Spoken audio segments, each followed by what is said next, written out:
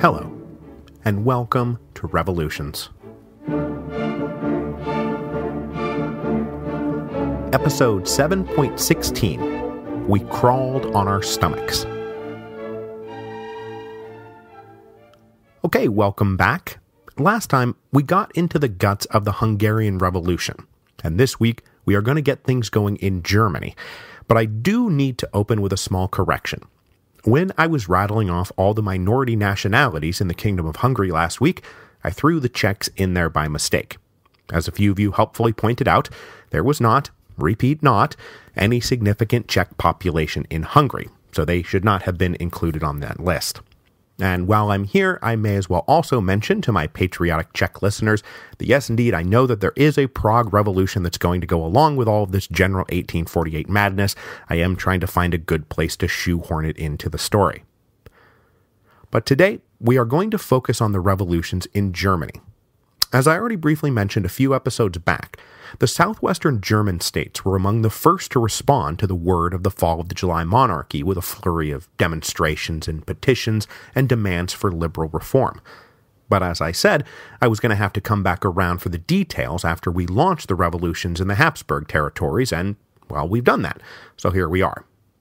So in today's episode, I want to cover those early details, then introduce a few of the more important German revolutionaries, and then wrap it all up with the insurrection in Berlin that exploded after word of the fall of Metternich hit the city. One of the last capitals to be hit by violence, the fighting in Berlin turned out to be amongst the fiercest and bloodiest in the whole cycle of the March revolutions in 1848. So to begin with, let us recall that Germany is at this point about 40 sovereign units that were being kept intentionally disunited and under the double conservative thumb of Prussia and Austria. Though the population of Greater Germany was still mostly rural, artisans and their guilds were still strong in the urban areas and presently under threat from industrial factory goods and the rising competition created by the breaking down of that latticework of customs barriers and the creation of the Pan-German Customs Union called the Zollverein. Now, though the Zollverein was destabilizing from an economic perspective, it was also a key step in the project of liberal nationalism in Germany. And remember, in Germany at this point, liberalism and nationalism are essentially synonymous, as the men and women of the middle-class intellectual set who wanted to shake off repressive conservative absolutism and introduce civil rights and the rule of law naturally believed that the only way that it could be done was by sweeping aside the 40 different little sovereign units and joining all Germany together into a thing called Germany. But there were, among that intellectual set, more radical voices who did want to push things even further than mere unification and a few civil rights, and I want to introduce you to two of them right now. First, Friedrich Hecker, and then Gustav Struve. So Friedrich Hecker was born in September 1811, making him 36 years old when the revolutions of 1848 broke out. He was born in the Duchy of Baden, one of those middle-sized German states down in the southwest that already had a rudimentary constitution. Hecker's father was a revenue official in the duchy's bureaucracy, and Hecker went to school in Heidelberg, where he joined one of those student fraternities that had been causing so much trouble for the old conservative order of Germany going back to the 1820s. By 1838, Hecker had graduated and was working in Mannheim as a lawyer. But he had long had an abiding passion for politics, and in 1842 was elected to Baden's Chamber of Deputies. He gave up his private practice to become a full-time politician, and in short order, he was one of the leading members of the liberal opposition. Hecker was as charismatic and charming in small, intimate settings as he was out on the big public stage, and it did not take him long to become one of the most important liberals in the chamber in Baden. And indeed, he had a huge role in turning that liberal opposition in a more radical direction. Now, if you remember from our episode on the political question, we know that the aim of the people who did not have a constitution was to get a constitution, but the aim of those who already lived under a constitution was to make that constitution more democratic and more representative. and living under a constitutional regime in Baden, Heckar was dedicated to making it more democratic, and he campaigned for that even outside of Baden. He campaigned everywhere for Germans to have more democratic rights, and it actually gets him deported from Prussia. He was, of course, a committed German nationalist and in favor of full German unification, and he made a big splash in 1845 by opposing Denmark's early attempt to annex the Schleswig-Holstein, a disputed territory that would have major importance down the road for the revolutions of 1848, because we are going to talk about the First Schleswig-Holstein War. Heckar wanted a union of all German-speaking peoples, and he did not want the people in the Schleswig-Holstein annexed by the Danes. With his star rising at the same time as the economic crisis of the mid-1840s was hitting, Heckar also started to combine his democratic radicalism with socialist policies to alleviate the rotten conditions endured by the poor workers. By 1847, Heckar was the champion of the people, and he became the president of a political club called the Volksverein, which roughly translates as the People's Club, which was formed as a more radical alternative to conservative liberal clubs that already existed in Baden at the time. It was during this period that Heckar met and began a working partnership with the other German revolutionary I want to tell you about today, Gustav Struve. 8 years older than Heckar, Struve was born Gustav von Struve, indicating that he came from nobility. But though he was born in Munich in 1805 and then raised in Germany, he was actually the son of a Russian noble who was a diplomat in the Russian Foreign Service and who was posted to various locales across Germany. Struve was a capable student who, like Heckar, studied in Heidelberg, and he joined a student fraternity in the early 1820s that was shortly thereafter forced to disband. Emerging from school, Struve went to work in the civil service but was never comfortable in the job, and he left after just a few years to take up a private legal practice, eventually settling in Mannheim. Unlike Heckar, Struve did not enter politics as a politician, but rather as a writer and sometimes journalist who penned articles in support of the radical opposition. In these articles and at political meetings he attended, Struve too started combining democratic radicalism with proto-socialism, and he constantly argued against the inert conservatism of Metternich that failed to address either the political or the social question. Meeting Heckar during the turbulent days in the mid-1840s, the two commingled their ideas and became strong proponents of sweeping aside the whole monarchical system, and would soon be advocating for German unification by way of a federal republic, rather than through the auspices of the existing monarchies.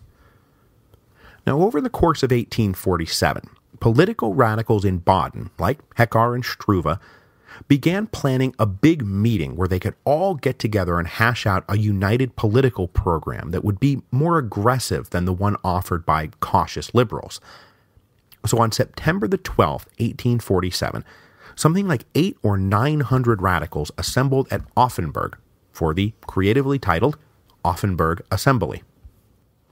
There, Heckar dazzled the assembly with another of his great speeches, where he introduced them all to the 13 demands, which would, unbeknownst to them at the time, become the founding platform of their coming revolutionary movement. The 13 demands included everything from the standard list of liberal political goals. So cancel the repressive Carlsbad decrees and open the door to freedom of the press and academic freedom, freedom of conscience, freedom of assembly, freedom of movement, equality before the law, all the greatest hits. But unlike many of the more conservative liberal programs out there, the 13 demands moved beyond merely the political question. It moved to the social question. It called for a progressive income tax, for universal free education, and then for a demand that the government use its power to defend the rights of workers against unjust exploitation by business owners. It also called for a pan-German parliament to begin the process of unification that Heckar and Struve and the others hoped would be Republican in character. Responding to these more radical demands made in the Offenburg Assembly, a small group of just 18 conservative liberals from across southwestern Germany got together a month later for the Hoppenheim Conference.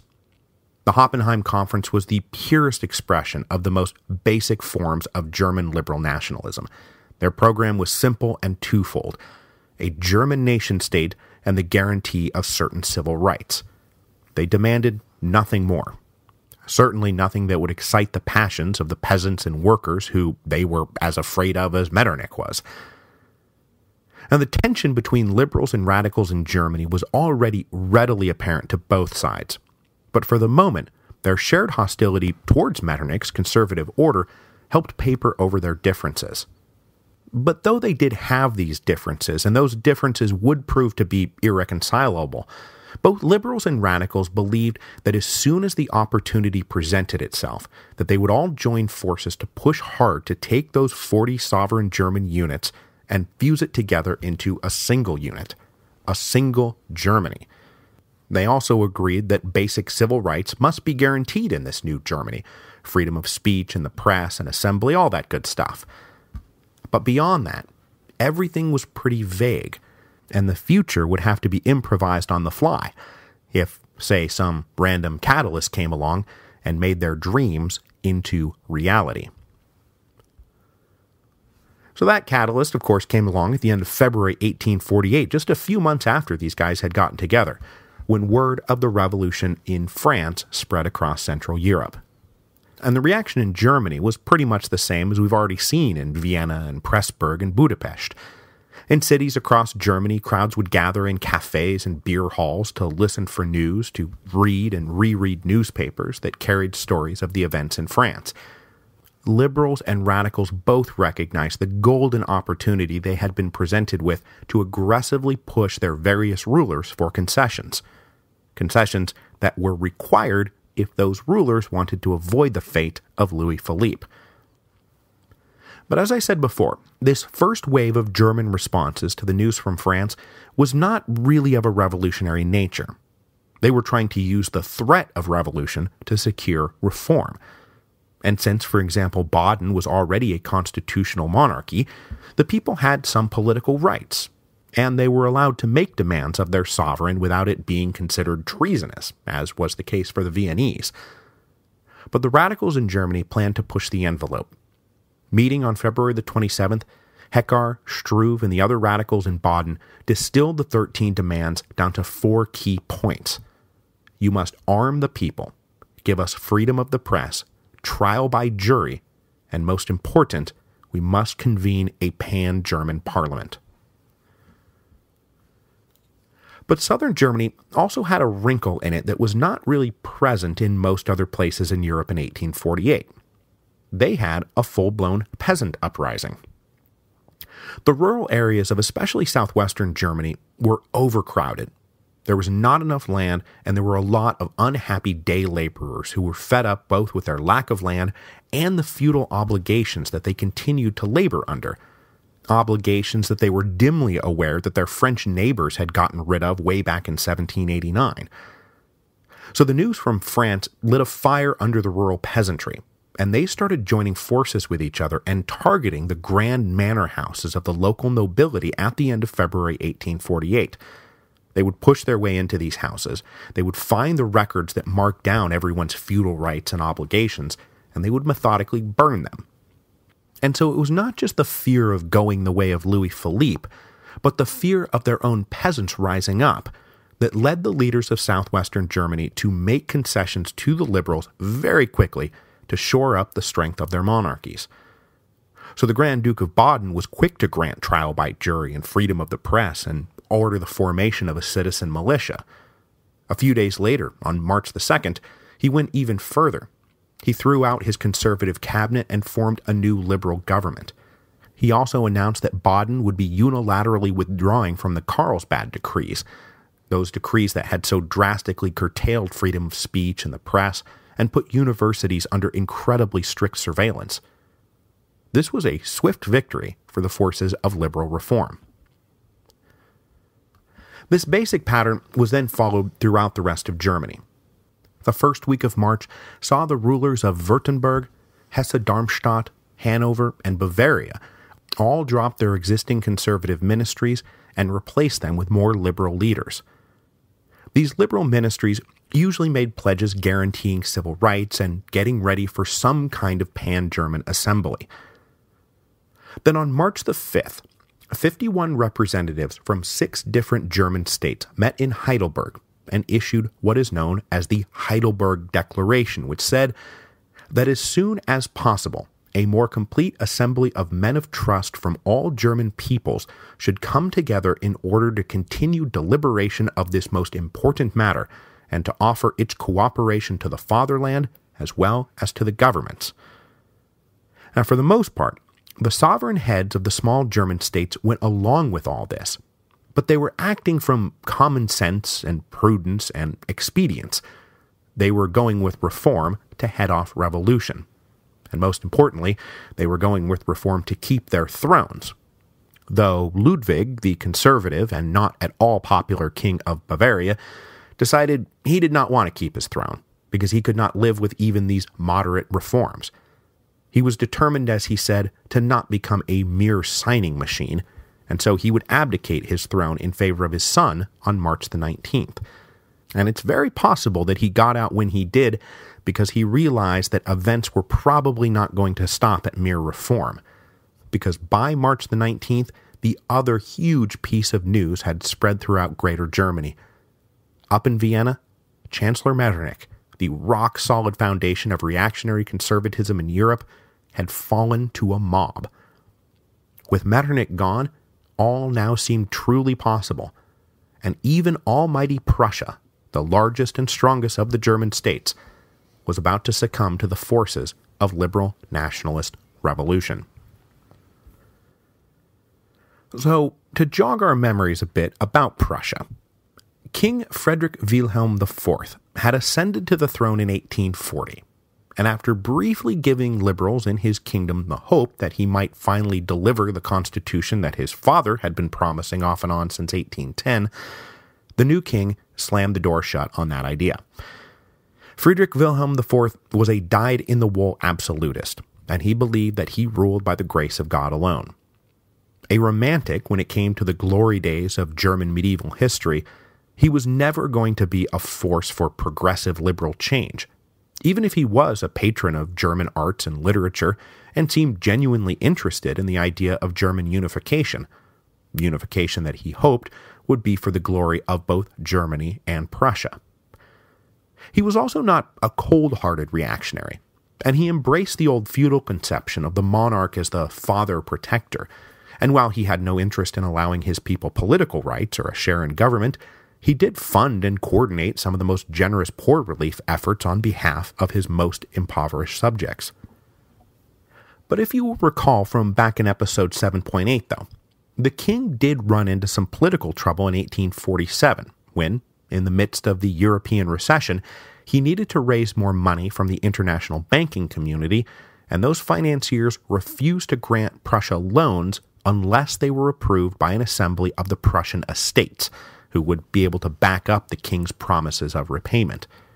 So, much against his will, Friedrich Wilhelm called a united diet composed of representatives from the 8 local meetings of the estates in Prussia. Expecting this united diet to simply do their duty to the king and approve the new loans, they instead refused to do any such thing until the king agreed to grant them a regular and predictable meeting so that they could participate in the general administration of Prussia, or at least keep an eye on things. In the face of this obstruction, the king tried to change the subject by talking about how, hey, maybe the time has come to finally unify Germany. But instead of taking the bait, the assembled estates had kept the focus on regular meetings for the United Diet. The king and the estates at loggerheads, this first United Diet melted away at the end of 1847, leaving behind only a few committees that the estate set up to keep working on a few loose ends, hopefully as a precursor to further regular meetings of the Diet. When news of the revolution in France reached Berlin, the king did not waste much time trying to head things off, though his conservative instincts took him in the opposite direction of his brother rulers to the south. On March the 6th, he ordered those last few holdover committees from the estates to cease their meetings, saying that this was no time for party squabbles and that everyone must now rally without hesitation or reservation to the king. They must build around the monarch, as he dubbed it, a wall of brass. But the king's instincts were all wrong in this case. The next day, March the 7th, large crowds gathered in an eating, drinking, and social hub of the city called the Sultan, which meant literally the tents, after the tent stalls that used to dominate the area, but which had long ago been replaced by permanent structures. Here, artisans, workers, journalists, students, professionals would gather to eat and drink and party and talk, and on this particular day, the talk was all politics. The news from France, the news from their German neighbors to the south, the news of the king's response, which they were not enthusiastic about. Out in the crowd, the old black, red, and gold, the colors now of German nationalism, began to pop up. Speakers then began to harangue the crowd, and someone drew up a simple petition that they planned to present to the king that asked for two things: recall the United Diet and grant freedom of the press. But after this petition gathered thousands of signatures, they took it to the palace, and the king refused to allow them to present it, as they had no right to be doing any of this. So, and I am not making this up, they put it in the mail to the king. They mailed it to him. The following day, an even bigger crowd assembled, and all the king would say is that he too hoped that one day the Germans would all have freedom of the press. But at present, he was bound by the decision of the Greater German Confederation to abide by the Carlsbad decrees, so unfortunately my hands are tied. It was quite a cop-out. I mean, he is, after all, the absolutist king of Prussia. Nobody was buying that he felt bound by the rules of the German Confederation, and unrest in the city grew. The minister of police in Berlin then told the king that he might have difficulty keeping order and that the army garrison might be their only hope. The king was reluctant, though. He did not want to have to use the army to subdue people who he considered to be his children, but in the end was persuaded it was the only thing to be done. For the moment, though, even after army patrols started marching through the streets of Berlin, there was no dramatic clash. These units were simply out on show-of-force patrols to remind the Berliners that there was a force hanging around that could put them all in their place, should it come to that. But the patrols did heighten tensions in the city, and so what had, at least for a few days, been a sort of festive atmosphere of eating and drinking and asking the king for concessions turned into something darker and something a little more ominous. The army was composed of conservative aristocratic officers drawn from the upper nobility, while the rank and file were peasants from the rural part of the kingdom. Neither of those groups had much love for the Berliners, and the feeling was mutual. With tensions rising, workers and artisans started staging demonstrations on March the 13th, and run-ins with army units trying to keep order eventually led to the first casualties of the Revolution of 1848 on March the 16th, when 2 demonstrators were killed. Now, until this point, the Berliners had typically backed down whenever the army showed up. But now that blood had been shed, they geared up for stiffer resistance. And then, most especially, they were emboldened by the spectacular news from Vienna. Chancellor Metternich had been ousted by mobs in Vienna. The wicked witch of the conservative order was dead, and the Berliners resolved to dance on his grave. Word of Metternich's fall also changed the dynamic inside the royal palace, as the king and his ministers met for stormy sessions to decide how to respond. Hardline conservatives now argued that overwhelming force was the only possible response to the sedition in Berlin. But the king was genuinely upset by the idea that he might have to brutally suppress these people who he considered his children. So he listened to those at court who said, look at the path the other German rulers have taken.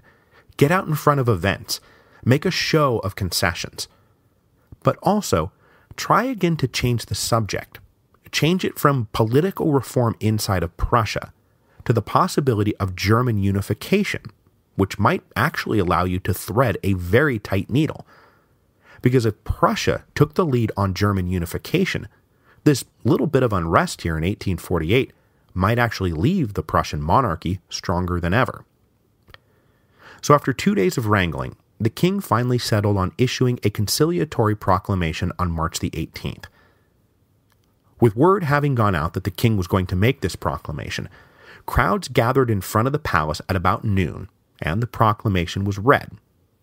The king had heard his people.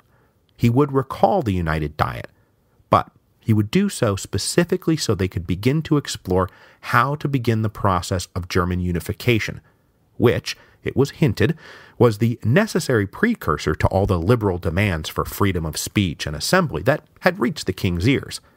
Then the king himself appeared on the balcony of the palace to share the good news with the people, and they all cheered him. But once the cheering died out, and the king had gone back inside, the people realized that there was a really big thing they had been waiting to hear, but which the king was clearly not going to say. A big thing right now that was even more important than freedom of the press or German unification was that they wanted the army withdrawn from the city. And the king did not do it. Instead, he just went back inside, even as the crowd started chanting, "Away with the army, away with the army." And in fact, it was even worse than the crowd realized, because to go along with the conciliatory proclamations he had just issued, which the king believed would be the carrot, he also had a stick, which was appointing an arch-conservative general to now lead the Berlin garrison, and that guy definitely believed that cracking skulls was the only way to go, even as the king rather weakly ordered him to bring peace to the city, but to please not shoot anyone. With the crowd in front of the palace refusing to disperse, this arch-conservative general ordered companies of dragoons to advance, but did tell them to only use the flats of their sabers to intimidate the people. Then, to back up the dragoons, he ordered in 2 units of infantry, who were supposed to just wield their bayonets in a menacing manner. But you can probably guess what happened next. I mean, what always happens next? That's right, a couple of gunshots went off by accident, either from the soldiers or from someone in the crowd who was armed.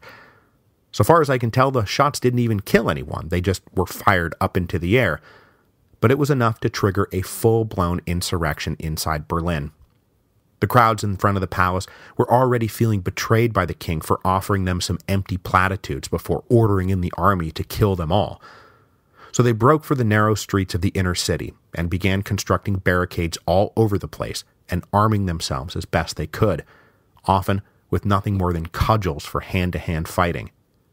Black, red, and gold flags were unfurled, and they now fluttered from atop buildings and from hastily cobbled-together barricades. After the last week or so, where the army was always able to break up and disperse demonstrators without too much difficulty, the soldiers were now shocked at the ferocity of the Berliners. Standing their ground and forcing the soldiers to charge headlong at the barricades, the insurrectionary population would fight tooth and nail until they fell back to another barricade that had been built behind the first. So the soldiers would finally clear out the first barricade they hit, only to find themselves facing a brand new barricade that would be just as difficult to assault and destroy. And even when they took that one, there was yet another barricade behind it. And all the while attacks were coming from the tops of buildings and from windows. The soldiers had no experience in this kind of close-quarters, chaotic urban combat. Angry and demoralized, they stopped even attempting to discriminate between active combatants and unarmed civilians, and they just shot at anything that moved. Then, to speed things along, they turned to their artillery units to simply blast the barricades and the insurrectionaries out of the water. It was a loud and gruesome business, and bodies started piling up left and right. But only the morale of the army seemed to be suffering. The Berliners kept fighting as hard as ever, even as they died by the hundreds. By dawn the next day, 800 insurgent Berliners and about 100 soldiers lay dead, and somewhere around 2,500 were wounded.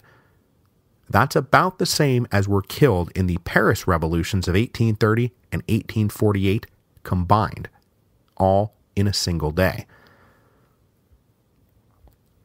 Back at the palace, the king listened to the sounds of the fighting with real dread, and there are reports that he cried when the cannons started going off, though how self-serving those rumors are is hard to say. But for sure, though, he was caught up in a real personal crisis by the time the general in charge of the city told him, as night fell on March the 18th, that if the army didn't successfully restore order in the next day or two, they didn't have enough troops to operate a full military occupation of the city. The only option left would be to evacuate, put the city under siege, and then bombard Berlin until the people raised the white flag and agreed to lay down their arms. But the king did not want to have to literally bomb Berlin into submission. So after this meeting with the general, he was in a proper state of mind to listen to the recommendation of a liberal from Westphalia, whose name was Georg von Wieck, who had been called in for an audience at around midnight. One of the leaders of the liberal opposition inside the recently dissolved United Diet, von Wieck said, "Sire, you have lost the trust of your people, and there is only one way to get it back. You have to order the army to stand down and withdraw from Berlin. Only then will the people believe that you trust them, and it is the only way for them to ever trust you." So overnight, the king composed a new proclamation, issued to his dear Berliners.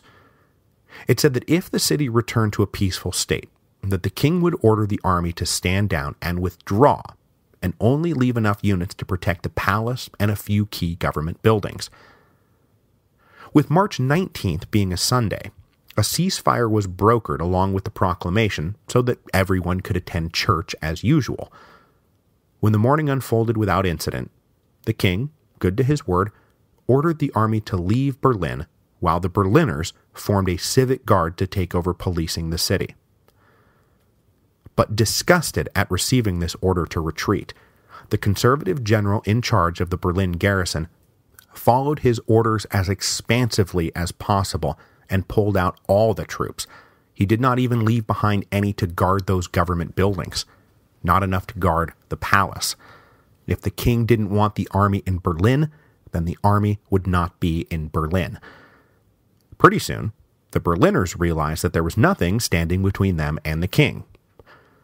But rather than invade the palace, they gathered out in front with many of the bodies of the dead, and they demanded that the king and queen come out and bear witness to their suffering and sacrifice. When the king appeared on the balcony, he made a point of removing his hat to show respect, and the crowd responded by singing a popular hymn as the king, shaking, went back inside. With the civic guard now in charge of the city, the king made a foray out onto the streets 2 days later, on March the 21st, and he now wore a black, red, and gold ribbon. He then met with the leaders of the civic guard and thanked them for their service and for maintaining order. He then furthered his promise to pursue German unification and said that Prussia would be merged into Germany, and then all that they all desired could be accomplished. The next day, a mass funeral was held for the dead in Berlin, and the king, with an air of grand mourning, promised that his people would now have a constitution. But these last few promises were made disingenuously. The king realized that he had been defeated by the people of Berlin, and so he may as well just say whatever he could to appease them, and then extract himself from the city. 3 days later, the royal family decamped Berlin for the relative safety of their strongholds in Potsdam. The king bitterly griped that we crawled on our stomachs. As Berlin celebrated the promise of their new rights, their king was not yet done fighting for his old rights, and he would be back. But with the King of Prussia now clearly on board, the movement towards unification was now rolling headlong downhill. But we will leave Germany in the dust next week, and instead return to Italy, where the revolutions of 1848 had originally begun. The wave of constitutions that had swept up the Italian peninsula had put the Austrian forces inside the Kingdom of Lombardy-Venetia on guard that Italy might be gearing up to go to war to evict them. And the Italians inside Lombardy-Venetia felt the same way. And that was before the fall of the July monarchy upended the political order of Europe. So with the old order of Europe collapsing, the people of Lombardy-Venetia would rise up to overthrow their Austrian overlords. And next week, we will spend 5 days in Milan.